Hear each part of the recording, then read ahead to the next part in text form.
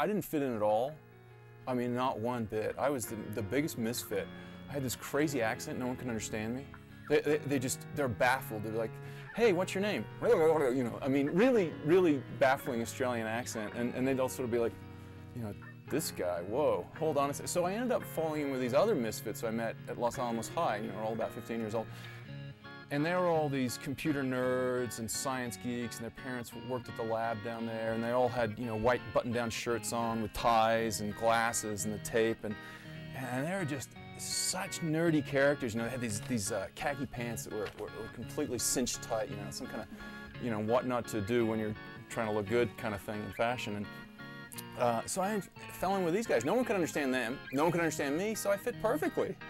And they were all into this rock climbing.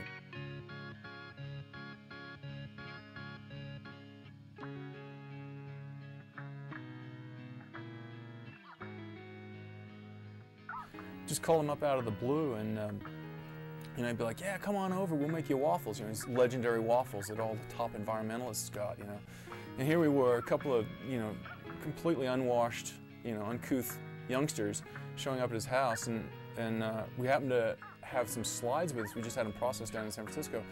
And so he's like, let's see some slides. You know, he pulled out his projector, and we're eating waffles, and we just went through a whole morning looking at slides, and he'd sort of shout out what a peak was, and he was really into it, really, really into it. Just loved the mountains, and you know, yeah.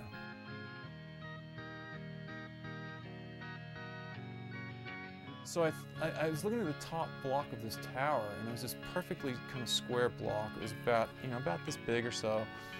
And you know, I said, look, we need some kind of thing we can lasso that thing with. You know, yeah, we need like a hoop that we can kind of flip over it somehow. But how are we going to get a hoop up there? You know, a hoop with some webbing or something like that, with a rope attached to it we can jumar, you know. Yeah, like a hoop on the end of a stick, you know, something like that. You know, we need a hoop stick.